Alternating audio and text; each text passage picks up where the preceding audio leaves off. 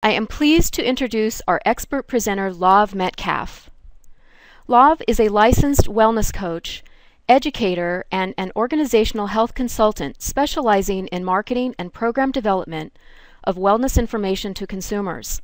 She served on the faculty at the University of Arizona College of Medicine for over 18 years and has over 30 years of experience as a practitioner for worksite and community projects involving weight management, health promotion, childhood obesity, and the effects of exercise on bone mass. She is the author of Reshaping Your Body, Rethinking Your Mind, a book and correspondence course addressing weight loss and body image concerns of women. She is also a co-author of the Best Exercise Program for Osteoporosis Prevention. Today, Lauve is presenting Strength Training for Postmenopausal Women. Please welcome Lauve Metcalfe. Hi, thanks Tish, and thank you all for being here today. I'm real excited about this information because I've been involved with it for over 15 years now, and I've got a power-packed hour to share with you the history of what I feel is just some really important information for encouraging more women, and particularly postmenopausal women, to get involved with exercise and specifically strength training.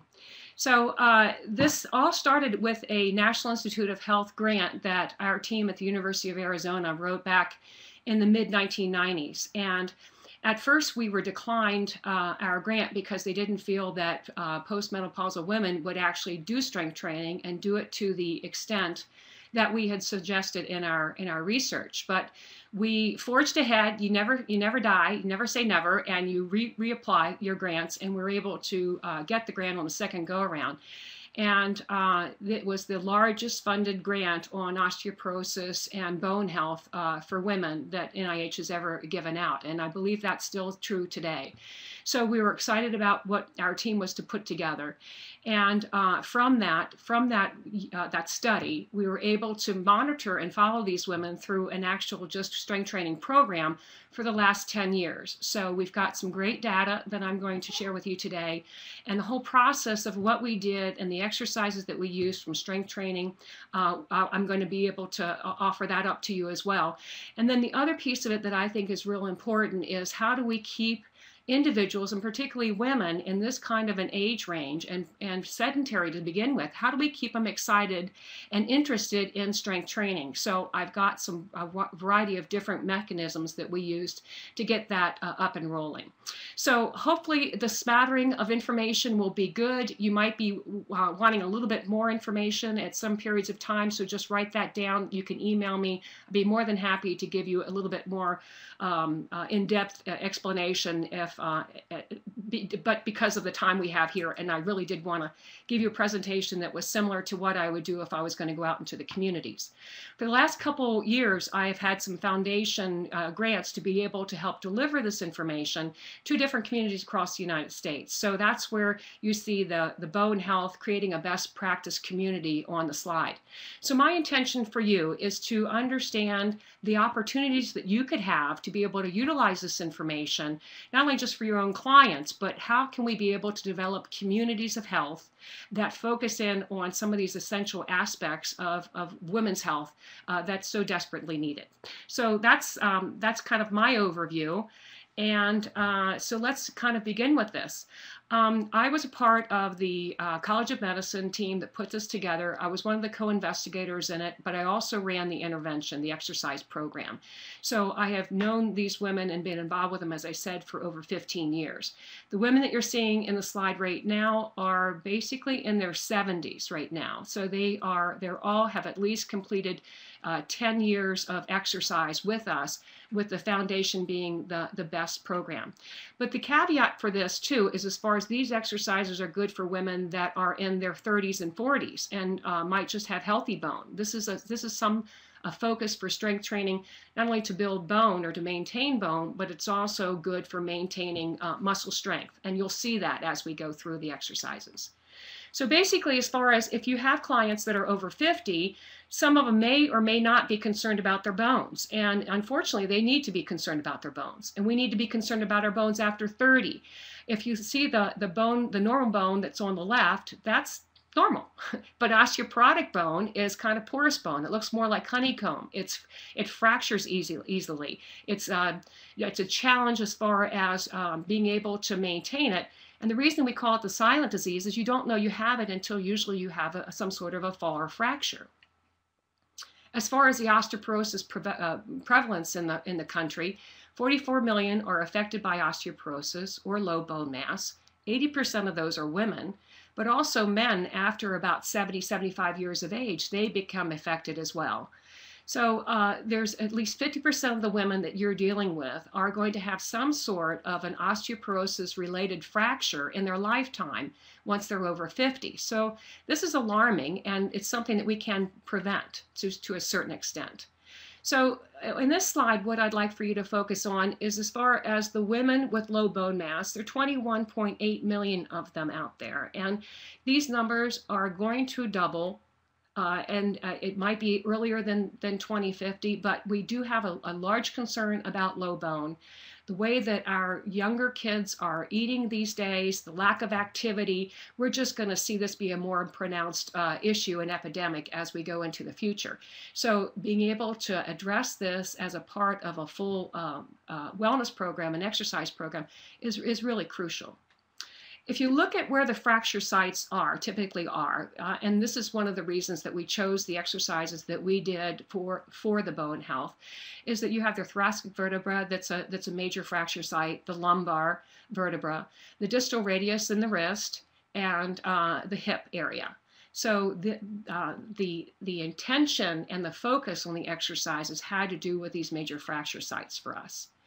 And a lot of common consequences of fractures are diminished quality of life, the shortening of stature, kyphocus, and decreased mobility, hospitalization, just lacking the vitality and the ability to be able to go about and do common things. And I know a lot of the women that got involved with our program, they did not want to lose that independence, and they were still vibrant women, but they have been sedentary. And for those of you that know clients that come in that just don't have that spark and that energy, this is a way to help them and to kind of influence them that taking care of their health and their bone health is a good part of what you're going to offer them with your programming. The financial costs are important too. This is something that the National Osteoporosis Foundation has been spearheading in Washington and throughout the states. And hopefully you're in a state that has some sort of an osteoporosis coalition. I would encourage you to contact your state and to see as far as how much advocacy you do have, because I know that in the state of Arizona, we've worked with, our team at the university has worked with Arizona State University and NAU to be able to really have some good research and education so that our decision makers from a law standpoint as well as an education standpoint can be able to provide good resources throughout our state. So check that as you get off the webinar today as well. So, okay, how do we define osteoporosis? If your client came up and said, I'm not real sure if I have it or not, what do I do? Well, osteoporosis is defined as 2.5 standard deviations below a healthy adult's T-score. So if you look at the colors, and hopefully you can see the colors that are in the slide, normal bone is the yellow part that's up on the top, and then your low bone or osteopenia would be the orange bone, or the orange section of this, and then the red is osteoporosis. That's 2.5 standard deviations below. Basically, most women build bone up until the age of 30. And then after 30, there's a slow decline in bone until menopause. And then there's a more rapid decline of about 2 to 5% during the menopausal years. And that was why we wanted to kind of focus our research on that decline to see if we could be able to slow it down, to retard it, or even hopefully to be able to build it during that slippery slope that we saw. But the interesting thing here is if you see the gentle waves, depending on how healthy your bone is to start with, gives you whatever your slope you're going to be involved in. So this is why it's crucial for young women to build bone as much as they can up to 30, and then even to maintain that after 30, because you'll see if a healthy bone, the higher sweep of that green line is going to allow that person at the end of their life at 85 or 90 just to be in a little bit of osteopenia. But if you're starting out with low bone at the very beginning, where you might be in osteopenia, you're going into osteoporosis by 45. So it's an important aspect to consider. The way that you measure bone, or the way that our team measures bone, and a lot of times as far as if you're going to get a bone screening or a DEXA screening out in your community with your primary care physician, DEXA is the state-of-the-art right now for doing a bone scan. I know that they're creating a lot of different varieties that you could be able to use in community fitness facilities and at other satellite spots, but our team uses the DEXA right now, and one of the reasons that we do like DEXA is that not only does it show us our bone health, but it also shows us our lean body tissue, and from a sarcopenia standpoint, being able to get some information on that. But what will happen, as far as if those of you on the call have ever had a bone scan, is you'll get basically 3 different renditions in that. You'll get a total body scan, you'll get a spine scan, and you'll get a hip scan. And then this is going to be able to give you some indication of how healthy your bone is. And I know that there's a lot of times, as far as the health maintenance organization that I'm with, they do not encourage a bone scan until you're in your mid-50s. Our team encourages everyone to at least get some sort of a baseline scan, in your 40s, and particularly if you have any kind of risk factors, and we're going to go over those real soon. But it's important to know where you are so that you can be able to get started in a program such as this program I'm going to offer you as soon as possible. So the risk factors. If you have a client and they haven't gotten a bone scan, how can you as a professional be able to kind of get a good sense of where they are as far as their bone health? Well, being female, this gives us a great opportunity to get more osteoporosis than men, and it's just one of the benefits, I guess. But also, as far as having a small skeleton is an indicator, and being either Caucasian or of Asian descent is a risk factor. If you can ask your clients as far as, do they have a family history of osteoporosis? Have they had any fractures? They might not know the osteoporosis question, but they can be able to tell you, oh, my mother had a fracture here. She had, kyphosis when she got into her 60s. Those things are indicators of some low bone. Medications also can negatively affect bone health, and then as we age, we get even more susceptible. But the good news, as most of you I'm sure are, is we're all about prevention. There are some risk factors that you can change. One, certainly cigarette smoking. We know that cigarettes, have a negative effect on so much of our quality of life, but it does also focus on bone. Low body weight is an indicator that we can change, and high consumptions of alcohol. Also, we got another one. Okay, I wanted to emphasize that you can change those, but let's see which other ones you can change. Inadequate or excessive intake of nutrients. This is an interesting aspect because you can either be too little or too much, and they're both going to have a negative effect on that. Being sedentary with no weight-bearing activity, or even excessive exercise, and that is just going to tear down your bone and your rejuvenation processes. So calcium has always been kind of connected to bone, and as our team has seen, as other teams, as far as it's a very important aspect, and it's crucial to maintain calcium as far as if you want to maintain bone. So adults over 51 years of age or older need at least 1,200 milligrams a day as far as that adequate intake. What we found from the women that were part of our project is they were basically getting about 850 milligrams a day. So all of them needed to have some sort of a supplementation. I think that our women were fairly average as far as if you look at, women across the scope as far as within your towns and cities. So the calcium recommendations, though, as far as you can get too much of a good thing. So the upper level would be 2,500 milligrams. And our nutrition team has always encouraged our participants to meet the requirements through food first. And we do a lot of weight loss management and research in that regard. And, for so many people, it's about, enjoying your food and being able to have a great relationship with food and thinking of it as fuel. So we encourage that as well, as far as from a calcium standpoint. Let's eat it through food, and then let's use supplements when necessary. And so as far as the calcium sources that you could be recommending to your clients, milk and milk products, most people can usually understand that, but there's calcium in vegetables, in fruits and breads, fish with bones, sardines, mackerel, dried beans, fortified foods, and then supplements. Now, for our study, we did give calcium supplements to our participants, and we wanted to make sure that calcium was not an issue when we looked at the exercise and how the exercise affected postmenopausal women, and with our estrogen as well. Those are two of our main qualifiers. So we chose to go with the calcium citrate. And calcium citrate is something that you can be able to take without food. It doesn't bother your stomach.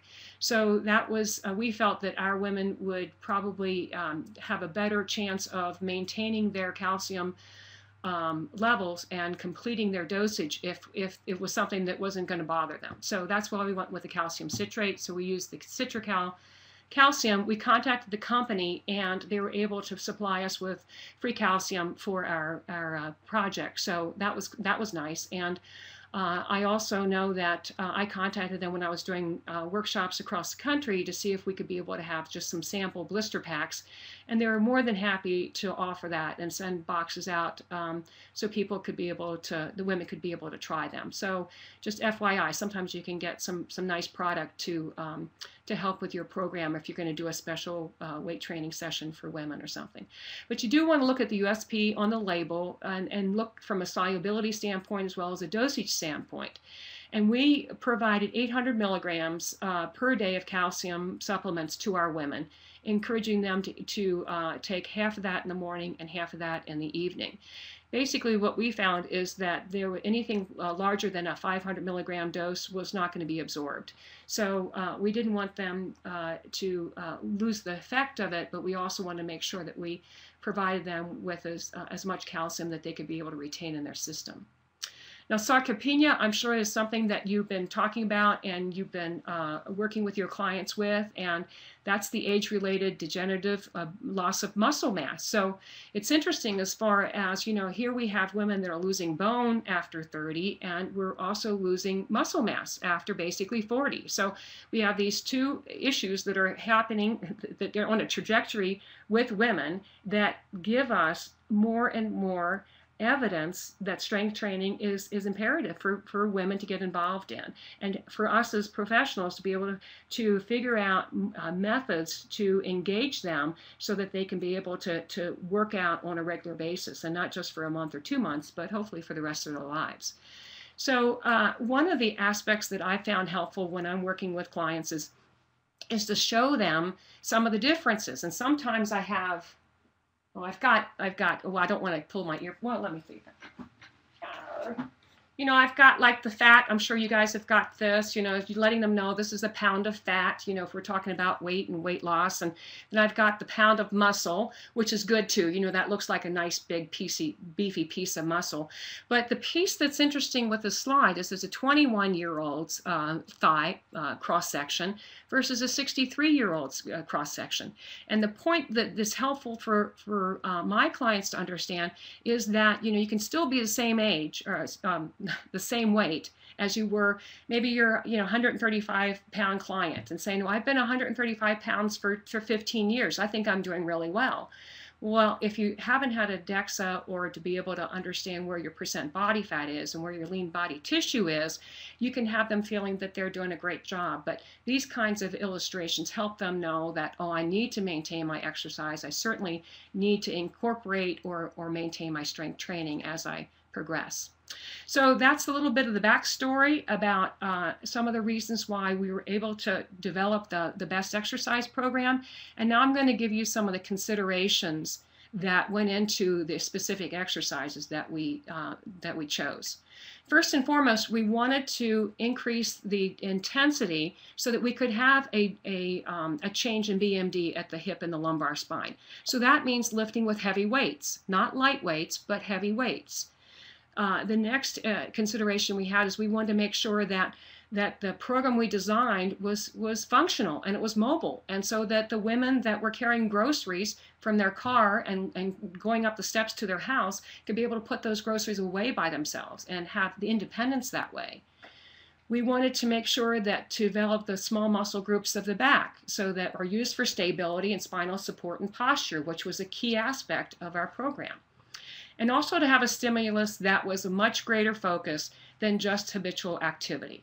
So walking, as I remember back, the National Osteoporosis Foundation would consider walking as a weight-bearing exercise. And, you know, I mean, as far as we need to do more than walking. So, the research that our group and other groups have shared as far as the strength training and the intensity of the groups that we have has allowed us to be able to document that strength training is something that can effectively be done by this population.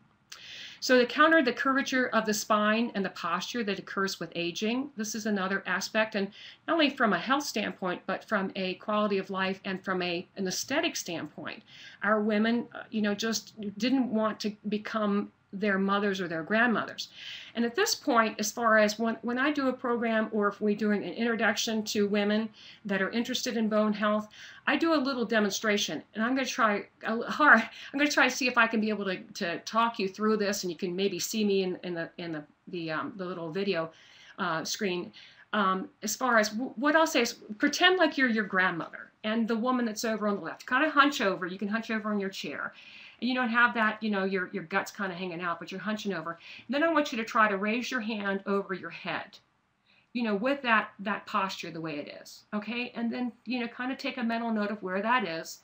Put your hand down, and then we do something we call it, it's a sternum up posture, which means that we have our women visualize that they have a string that's attached to their sternum that's pulling them up. It's not from their head, but it's from their sternum that's pulling them up into good posture, which means that they're stretching out their shoulders, they're tightening up their abdominal area, and they're tightening up their tush.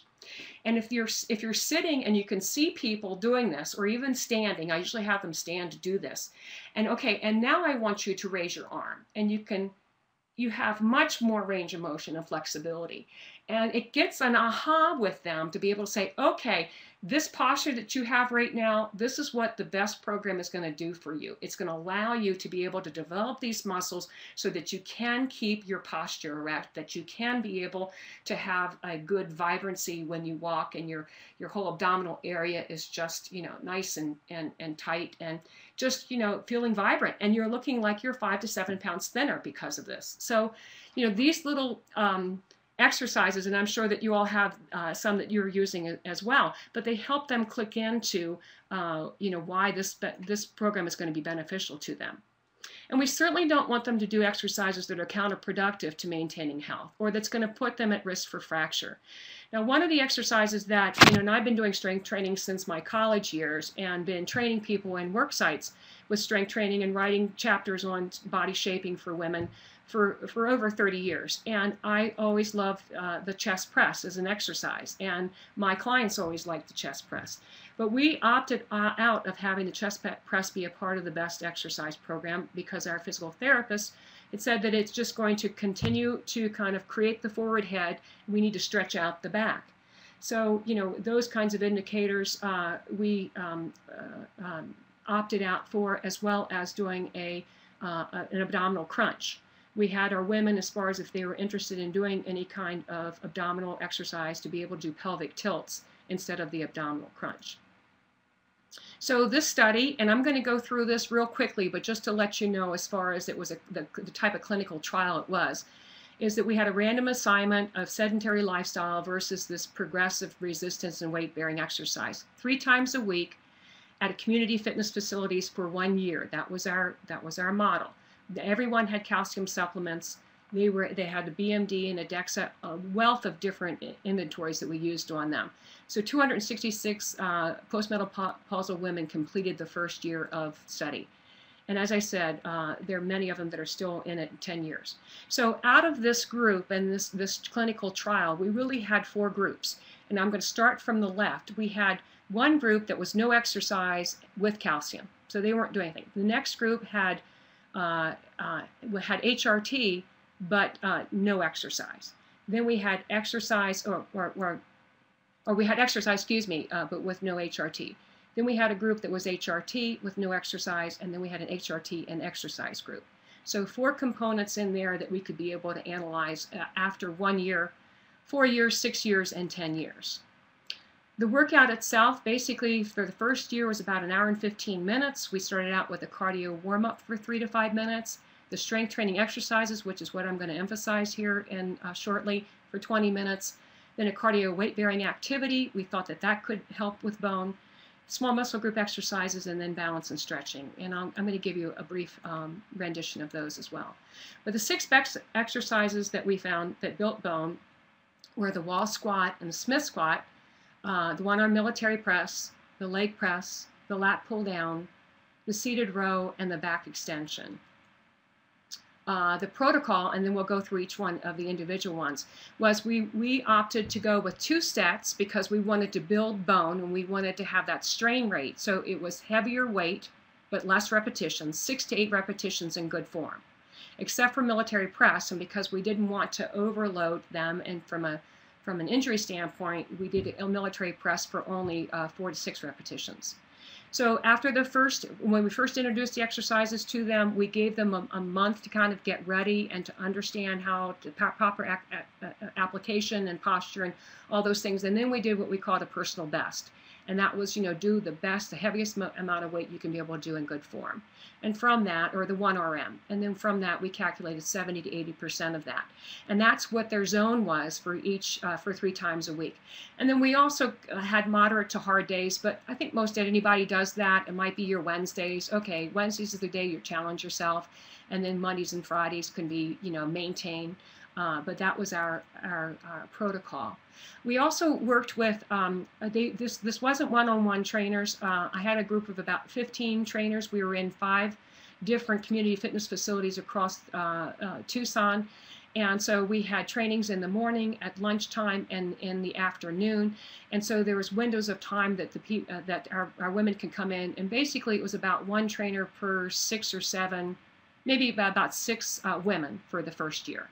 So the wall squat, as you see here, this is the way that we asked the women to implement it, with a ball behind their back and a stability ball in between their knees, and they're going down to a 90-degree angle. Once they're able to do that and do that in good form and feel comfortable with it, then we put dumbbells in their hands. Started out with about 5-pound dumbbells, and we worked up to 20. Once they could go to a 20-pound dumbbell in each hand, then they were moved over to the Smith squat. And they did well with a Smith squat. We used this because most of our gyms had the Smith squat. Some of them had some other apparatus that were similar to that. After the first year of exercise, though, what I've seen is a lot of the women have reverted back to the wall squat. And I think that a lot of the reasoning for that is that they didn't have a trainer there to work with them and to monitor them. And the Smith squat is an exercise that you can have some problems with from an injury standpoint. So we were comfortable with them just going back to the wall squat after that first year of intervention.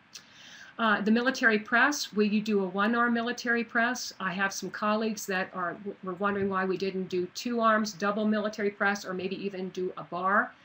And we found that our intention here was not only to kind of do work with the wrist and work with the low back, but we wanted to work with the spinal vertebrae, and we wanted to work with the stability muscles there. And you're going to get much more of that work with 1 arm pressing up than you would with 2. You could also put your clients on on a physio ball, and you could get a lot of that same motion there with the military press.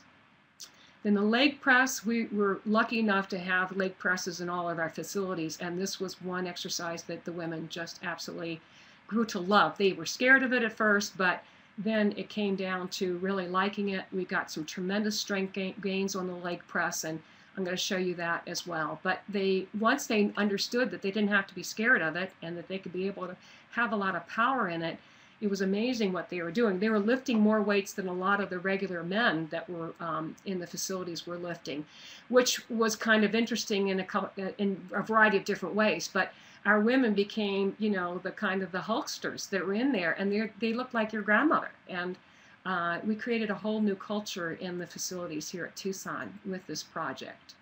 The lat pull down.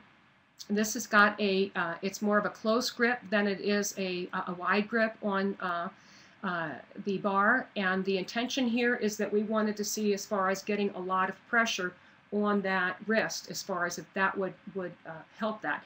And also we had a focus on alignment with the study, as far as we wanted to have your wrist and your elbows and, you know, everything alignment, so that it was really working on them being in as good a form as possible. And then seated row was our next exercise, and that's I think that we did that basically the way that most people would conduct a seated row. The back extension we used, but we only did the back extension for a 45-degree angle, and we didn't want to hyperextend the back, but it was just basically to work again with those stability muscles in the back and the spine, and to be able to allow them to kind of have a sense of that and be able to kind of tighten up their core and utilize that piece of machinery for those visualizations. We had small muscle group exercises using TheraBands and physio ball exercises. These were good at the very initial start of our program because it allowed the women to kind of get a sense of their body and space and understanding a lot of the movements since they hadn't been doing them in a while. They also liked these as far as for travel and for at-home exercise. Then we did cardio weight bearing activity. This back, 10 years ago, 15 years ago was kind of a novel experience. So we wanted just to see how the weighted vest would work. We calculated we wanted them to do stepping of 300 steps. So it was about 15 minutes worth of stepping, whether it was going up stairs in the hospital facility, or if it was outside stairs, or using a step inside the facilities. The weighted vest, I had mixed emotions about that. They were big, they got sweaty. The women really didn't like putting on a wet, sweaty vest from someone else. We had about 6 vests in each facility. We started them out with about 12 pounds of weight, and we wanted them to work up to 30 pounds. I think they got up to about 25. But it just was not something that they wanted to maintain after the first year of exercise. So now I would say maybe 1 or 2 women still do the weights, the weighted vest. So what I'd encourage you to do, as far as I think it's a fun, novel thing to do, and you might want to work it into your schedule, but for our mechanisms and for the women, it wasn't the best thing for them to put into their workout. They were much more interested in going hiking and putting a backpack on than using the weighted vest. And then we had balance and stretching exercises, the wall press that you see in the center side, toe-ups that lead it into a swan dive for balance, and the pec stretch on the physio ball. So they enjoyed these. These were a nice cool down for them, and it was a way for them just to kind of do some stress relaxation. If they were at work, they were able to take these away and utilize them on their daily basis. So the thing that was exciting about what we were able to provide with this program and the intensity of putting our staff into it was that we were able to get an average of 77% adherence to 3 times a week at community fitness facilities. And this is a time when people really struggle to get to 40 or 50%. And as you've seen, this was an intensive strength training program. And so we're real proud about that, and I'm going to speak at that at the very end as far as how we engaged our women so that they felt that it wasn't just an exercise program, but it was a part of their daily lifestyle. So let me show you, though, as far as I have got some data slides here for you. This one I want to take some time just to show you what happened from a strength increase in our women. So the way to read this, as far as I've got the 6 exercises that they did on the left, and then we've got the baseline of the exercise and the hormone replacement, the ones that did take estrogen, on next to that, and then we had exercise and no hormone replacement therapy. So our group was divided into two, and they were self-selected. We didn't give estrogen to our population. So luckily we got 71 in each group. So we have the baseline, but the interesting fact is, as far as the increase in strength was pretty much compatible with the exercise with hormone replacement therapy, as well as the exercise without it. The leg press baseline, we had women that were pressing 260 pounds plus or minus 70 pounds. So, and at the end of 12 months, they were pressing 420 pounds plus or minus 103 pounds. So this was a 67% increase in strength in that. If you look over to the exercise, the other group, they had a 75% increase in strength. This we were just really kind of shocked that this was happening, but what we found out is postmenopausal women have got a lot of strength in their legs. The lat pull down, you see that the baseline is about 95, 98 pounds with plus or minus 18, 15 pounds. So the post 12 months, 121 pounds plus or minus 18, 30% increase in strength, or 26 with the group with no HRT. Seated row, 28% increase in strength, 25 for the ones with no HRT. One-arm military press, 39% increase in strength, 34% in the one. So back extension, 47 and 36. This is, I don't know, but this gives me goosebumps. I mean, it's almost better than ice cream when I see women that are in this age range that can be able to do this. And it's not like they're training for anything big. These are, you know, women that are just interested in their health. So we're just, do you think I'm excited about that? I am. Okay, now, here are some of the other effects that we got as far as bone sites. And for this one, it's all four bone sites that we total body and the 3 other bone sites. The exercise is in the red, the no exercise is in the blue. So as you see that there is more of an increase, 1-year effects in bone. Bone-specific responses, as far as we have the control group that's over on the right. So the control group is losing bone that first year. The exercise group only is gaining bone, not quite as much as the HRT group, but this was back when the Women's Health Initiative was talking about hormone replacement therapy and whether or not that it needed to be you know, a very much a conscious individual choice with it. But here we were allowing people, or women, the opportunity to be able to say, well, I think I'm just going to do exercise, or I'm going to make a conscious decision to do them both. But as you see, the HRT and exercise, we did have much more increase in bone at all sites. Now here's a 4-year change in the femur trochanter, and you can see here that the controls are continuing to lose bone, and the exercises are continuing to, they're not maintaining, they're even building a little bone there. Here are 4-year changes, and this is a different kind of a slide because what we wanted to look at is we want to look at the women in the exercise program. But when you do a project like this, you have what's called an intent to treat. So you have to include everybody in, even if they are only coming like once a month. But we had women that were maintaining like 95%, 93% adherence that are still doing it 10 years later. So it was almost like you have your really good exercisers and your ones that you would probably write off if you had them as a client, but you had to keep them there. So we've divided this up to tertiles of exercise, which means that the first tertile that's over on your right-hand side, those are, after 4 years, those are women that have maintained attendance of 50% up to 93% attendance on the average over the 4 years. Then the middle tertile is 15% to 49% attendance. And the lowest one is 0 to 15% attendance. So the interesting piece about this slide is that not only did the women who came all the time, that are coming twice and 3 times a week, are able to maintain bone, but interestingly, this middle tertile that had 15 to 49% attendance, they were still maintaining bone too. So that allows us to see, as far as if someone gets a little disillusioned with exercise, if we can just keep them coming back a bit, that they're going to be able to have some long-term effects. But if they're just showing up, you know, once or twice, you know, a month, or if, you know, if they're lower than 15%, that they will have some negative effects. Now, this is body image and self-concept has been something I've been looking at for a long time. So I wanted to investigate that with our women. And so you'll see this is, again, through tertiles of exercise. The women that were heavy, not heavy, but active exercisers and attenders, they had increases in their body cathexis and self-cathexis, which basically means their satisfaction with their body and their satisfaction with their life. So we had great, big increases in, or larger increases in body cathexis in both the first tertile and the mid tertile. But the ones that were just coming intermittently, they decreased their feelings of satisfaction about their body, and they didn't feel as good about themselves.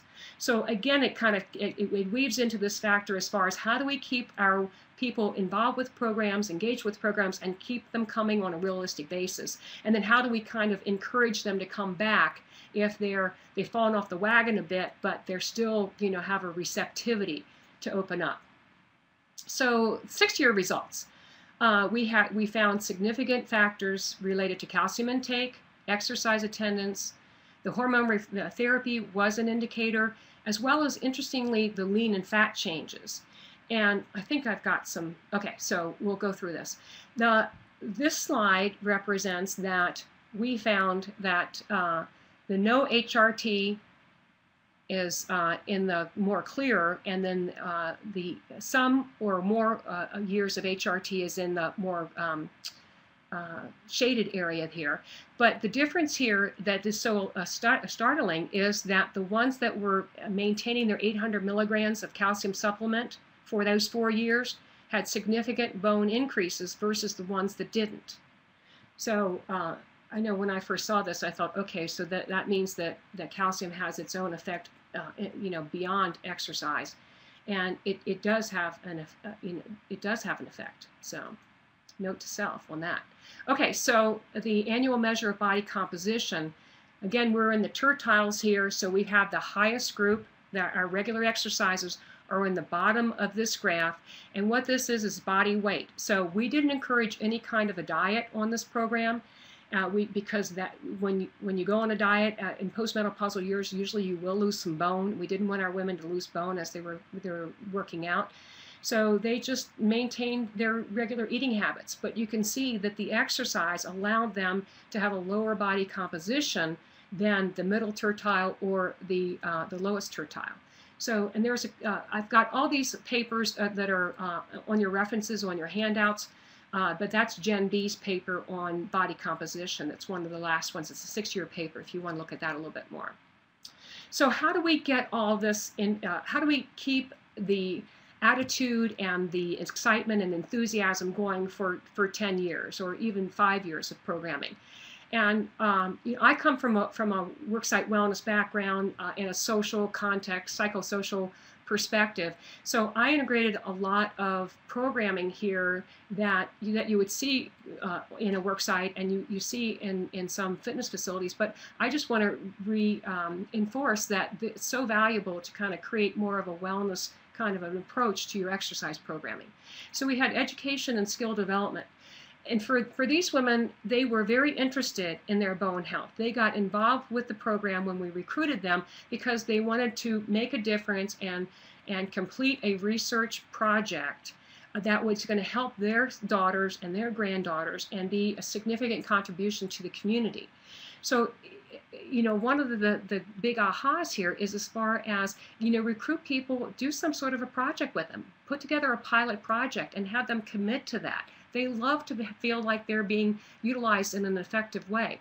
We had research updates every year for our women. We had social integration every month, every other month. But they loved the aspect of learning more about what was happening.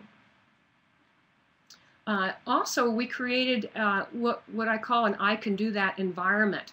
As far as once the first cohort came in, we allowed them to see and went through, which was about 25 women.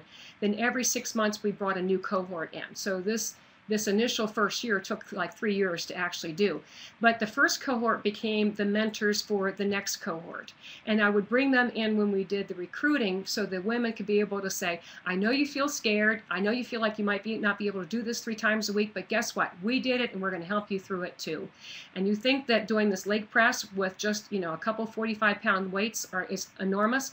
Just wait, we're going to get you up to 8 45-pound weights, but you got to follow us, and we have to do it together. So that was very inspirational, and it allowed us to not just be the professional people that were around, but to build the social context with it.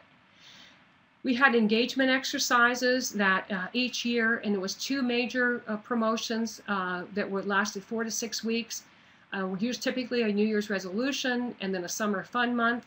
Here in Tucson, it gets hotter than heck in the summer, and a lot of times people just don't want to do anything, so we needed to kind of kick up their involvement there.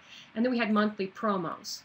So the thing that when I do workshops with fitness facilities across the country, I think this is your bulletin boards are the cheapest way that you can be able to really make a difference. And yeah, the challenge is being able to utilize them and work them on a regular basis. So here you see one of our summer promotions. It was an Olympic event, and that was a team challenge.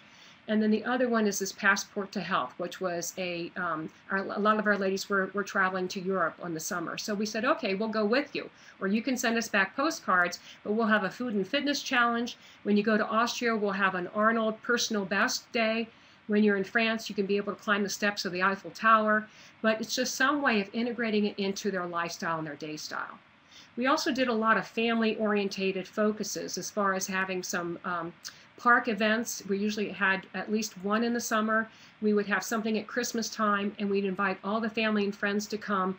And as you can see, it was fun games, not competitive games. But they loved this, and their families loved it, and it was just a nice way to get our team as well as their team involved. For Thanksgiving, we created a food drive for our local food co-op, and we also had a Thanksgiving Day thankfulness project where you wrote something that you thought was positive about one of your colleagues or the people that you're working with, and it was a lovely way to kind of get that sense of gratitude and have a positive psychology integration into that promotion. We did some intensive promotions as well. The Valentine's Day murder mystery, I could do a workshop just in and of itself on this one. But the point I like to make with this slide is that there are a lot of programs and excellent programs that you can get out there that can help you kind of infuse some incentive programs into your program. But it's also kind of fun to create them yourself. And this was basically kind of how do I say it, as far as the the television soap opera. We just started talking about what could we be able to do. So the owner of the fitness facility is found dead, and the suspects are all the fitness trainers. And so everyone had a certain reason for what they did and how they did it. The women were, Charlotta Holmes was the major investigator, but all the women were detectives, and each day we had a different clue, and then we had a motivational meal where they figured out, what the precise situation happened. But the women contributed their own ideas, and they liked it so much we did this 4 years in a row. So it's just, putting effort into a program. So many people say, I don't have the time, I don't have the energy. But this helped bond our trainers. This helped bond our women. And if I was a staff of 1 or 2, I would still create ways to be able to make your day and make the effort that you're doing in the facility more fun. So the social support aspect, we did at the initial, we had no money to do any kind of extra social support programs. So this was all very creative. As I said, the bulletin board is thus your single secret weapon. We change this monthly at each one of the facilities, and if you see over here, I find ways, and I encourage the trainers to find ways to acknowledge as many people as possible. So it just wasn't about your athlete of the month, but you had your best attitude. So that was just about one of the ladies that was there. So they had 12 best attitudes a month there. Sometimes we'd have 2 a month. Then you had your perfect attendees. Then we had our personal best over here for the women that were in the 500 club, or the drill sergeant material, or did great on their personal best. So if you look, you can count out of this gym, there are probably 35 women that are working there. You'll see 32, 34, 35 names on the board. And then in the middle, it's whatever the program is that we did, the incentive program, and some pictures for that. So it created the buzz at the facilities. We had potlucks, we had cooking contests, we went out to restaurants and everyone divided up the bill. We were able to build a camaraderie through that, and I can't reiterate how important it is to be able to have those kinds of social functions. So all in all, to kind of create the kind of culture that we did, we had the skill development on what it takes for postmenopausal women, the value of the strength for building bone, for building muscle, for maintaining posture, for maintaining a healthy weight. We had mentors available both in our team as well as the women who went before this, teaching, coaching, peer support, the opportunity to have this in the community, the convenience factor of having it in several different areas within the community, resource, the practice, the encouragement, repetition. All these things are social, psychosocial, and developmental skill tasks to repeat a habit. And I've gone on interviews and television interviews, and people will ask, well, that just sounds like too much stuff. And I think, okay, well, just pick one. Just pick one. Most people and most clients and most trainers and professionals are doing a lot of this. What I'm encouraging you to do is to keep focusing and picking more of these so that you can be able to integrate it in. So it's a constant win-win for you and your clients. So summary for this is that between 30 and 50, we encourage you to do your first bone scan just so you have a baseline, and then start lifting weights. So that's going to, hopefully that can, open up to all your clientele that you work with. From 50 to 70, we want to have yearly bone scans and weight lift at least 2 to 3 times a week. And then 70 to 90, bone scans as needed. You modify the weightlifting. If they're in osteoporosis, you need to modify this and do a focus that is more of a Miriam Nelson's focus as far as the strong bones and strong women, and then focus in on balance and fall prevention. So basically the exercise plan that our team would recommend for you is weight bearing, having your clients do stair climbing and steps, hiking with backpacks plus, dancing. At home, weightlifting, you can use the Strong Women, Strong Bones program or others that are out there that can use dumbbell weights at home. And in the gym, to get the results that we did, we needed to do the heavy strength training or using the equipment. And it's tough to do this without those pieces of equipment that are there.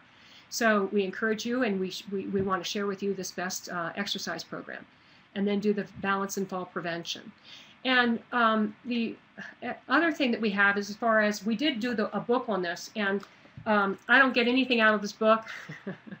Not that I'm irritated about that at all. No, I'm not. But we put together the book, and the book has, you can get this as a credit to with Desert Southwest Fitness. I think it's basically the only way that it's offered right now, or you can just buy it through them. But each chapter, we had our medical doctor do the medical chapter. It goes through a lot of the things that I talked about as far as osteoporosis and osteoporosis screening that you saw there. I wrote the chapter on exercise and the different ways that we did the training. But it also has handouts at the end that can be really good as far as am I at risk? So you can use that for your clients. The bone building activities, how much calcium do I need?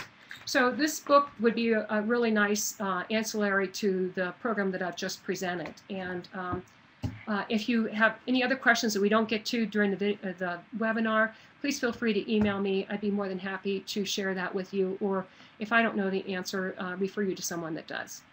So guess what? I think we have 5 minutes for questions. So I hope I wasn't too fast. Some people, I talk fast normally. So hopefully it was in a cadence that you appreciated. But that's our best exercise program, and I hope that you can utilize it for your clients. Thank you, Lauve. That was an outstanding presentation. The information was very solid, and what I want to just tell the attendees is that we have recorded this presentation, and if you are in attendance today, then you will receive a link so that you can review the entire presentation. So that hopefully will address some of the questions that are coming in now. So let's take some questions. And They are really coming in fast, so let me see if I can get some good ones up here. You know, I see one as far as the 10-year Please. bone results. We are Yes. just writing that paper right now, and I'm not sure as far as when that's even going to be submitted. But I think that as far as using the last paper that I wrote was for clinical, it's in your handout, it's for the clinical news for ACSM's journal. That one has some good information in some of the tables that I used. I'm not sure what's going to happen with the 10-year, because while we do have about 40 women that are still exercising, our funding stopped after the first year. We were just lucky to kind of get some other grants to kind of keep these women going for a while. So the point is, as far as that, that 10-year paper will be out. I'm not sure if it's going to tell you too much more than our 6-year results and the last paper that I wrote. Okay. Susan Hathaway asks, did any of the women in the BEST study have osteoporosis? They were, at the beginning, they did not, and they had to be in a healthy range. But some of the women that, as they went through, and some of the women that I showed you on the slide, the pictures of the groups of women, they are now in an osteopenia range. And so I would recommend, if you have clients that have osteoporosis, this is an osteoporosis prevention program. And I think that it can be used for osteopenia. But once you get into osteoporosis, I'd go more with Miriam Nelson's, a lighter rendition. Now, Miriam and myself and Tim Lohman, who was our principal investigator, we've done a lot of work together nationally. And Miriam would say, as far as when she's asked this question, she goes, well, is the BEST program good for osteoporosis? Because any program is good, strength training program is good. The intention of our BEST program is to be able to focus on that posture, on that sternum up, and to lift as heavy a weight as possible in good form. So, but if you have a low bone in your spine, you just need to be cautious of those, and you need to modify it down. So I wouldn't have the heaviest weight, but still doing that exercise, but doing maybe 50 or 60% of it should still be worthwhile for your client. But that question comes up a lot, and that's again a reason that I don't encourage the Smith squat unless you do have a trainer with you that understands how to do that properly. But that wall squat, I have women that do have osteoporosis that start with the wall squat and keep with it. So some of those, as you know, the other 6 exercises, you can use those fairly well, even with low bone. Becky asks, should women do plyometric exercises? I don't. I had a colleague, Don Chu, that is like very well known for plyometrics, and I'd have to refer to him and some other ones on that. From what I've seen, I think that it could be useful. My concern with the women that I work with is that we did some skipping within our program. And there's some incontinence issues, and there was just some discomfort with the jarring of doing a plyometric exercise. So I would need for you to kind of refer that over to someone who understands the plyometrics and maybe a plyometric usage for seniors or for those that might have a low bone. But investigate it. Thank you. Carlisle asks, if I have a client who is over the age of 40 and has not had a bone scan, how do I know the strength of the bones to avoid any injury? And I'm not an MD. I'm an exercise physiologist, but the thing that I would say is you don't know that. So that's why having that risk factor analysis, figuring out, are they short of stature? Are they thin? Are they Caucasian or Asian? All those, if they have they had a fracture in their life, has their family, their mothers had a fracture, or their grandmothers or aunts, all those things are important to know, and then even their lifestyle. So you can assess a lot from that. And then, we had this one woman that was a part of the BEST program, and I thought her bones were going to snap the first day she came in there, and she is still working out in the program, and she's she's remarkable. So she came in with low bone and she was able to build some of it. And now in her 70s, she's back down into low bone again. But she's certainly, you know, much less than what she would have been if she didn't lift the weights. So you just have to get that bone scan. Now you can do some of the other things like the heel scan, and there are a lot of other ways to kind of get an indication that's out there, which are better than none. But you know, it'd be helpful for her to be able to say to her doctor, you know, if she has had some sort of family history, usually they'll okay it, even if it's not typical for your insurance to be able to get reimbursed. If you say that there's a family history, they should okay something in their 40s. But we certainly feel that women in their 40s need to get it. And I've just seen too many girls at the college that have had some sort of a dieting issues and are not drinking milk anymore like my generation did. And they're coming in with low bone or osteopenia, you know, in 21, 22. So it's going to be a big issue for our society. Joanne asks, she says, as a trainer, I understand not wanting to create any further tightness in the chest muscle due to posture issues. However, what about muscle imbalance by not working all major muscle groups? Well, that's a good point there. And I think that I had probably the similar question to our physical therapist, who was a former bodybuilder, so she did understand her muscles and the whole aspect of training. And she just felt that that our women were going to get enough of a workout and enough of a balance with the other parts of the exercise that we do it. I've been doing the best program for about 15 years now, and I don't do my chest exercise, but I do it as as an ancillary to all my other physical activity. But you know, you might, if you feel strongly about it, I think you need to go with what you feel strongly about for your clients. But you also, as far as I wouldn't do the chest press last, because that's going to tighten it up. Do that first and have them, you know, do their physio body stretch after that, so that you can be able to stretch out those muscles. But maybe not put as much emphasis on it as I used to do chest press challenges with my clients, and I think I'd second guess that now for women over 50. Okay, thank you.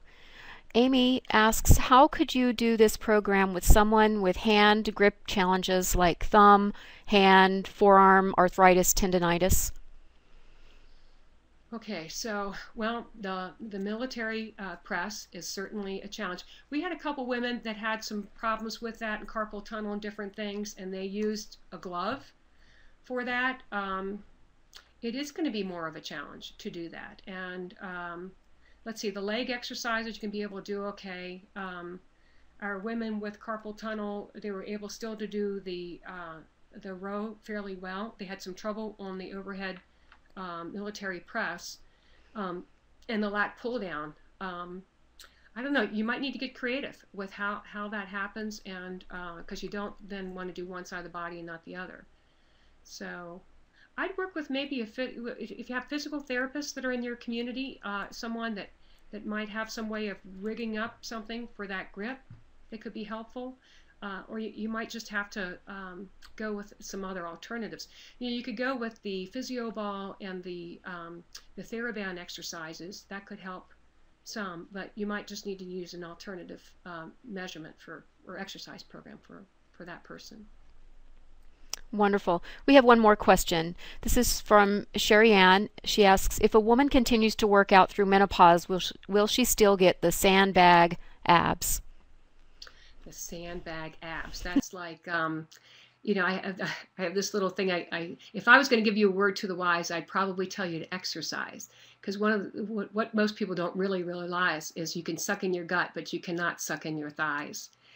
I think that sandbag, you know, wherever it is, if it's in your thighs or your abs, I think that there's a certain amount of that, and it's the redistribution of your body fat. And I think that as far as if we keep active and we keep exercising, there's a big difference. So when women used to tell me, oh, I'm in menopause now and I'm gaining weight, so I've got this gut.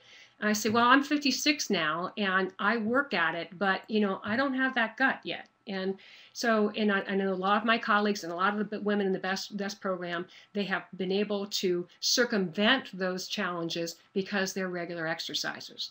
So I think it's one of the benefits that we show them, that you need to do the cardio, you need to do the strength training, and you need to do your flexibility, but you also have to watch what you're putting into your body so that you have enough fuel, but that you don't have excess. And with all that together, we can create a really vibrant, wonderful postmenopausal woman that likes her body, that loves her body, and that has us to thank for the support that we give them and the direction that we give them. How's that? Beautiful. Thank you so much, Lauve. Well, this concludes today's webinar. Thank you for joining us. If you have any questions about the exam process, just give us a call at 1-800-873-6759 or email exams@dswfitness.com. Thank you again, Lauve. That was a wonderful presentation. It's great to have you back. We hope you will all join us again. Thank you for attending, and adios from Tucson, Arizona. Thanks, Tish. Thank you.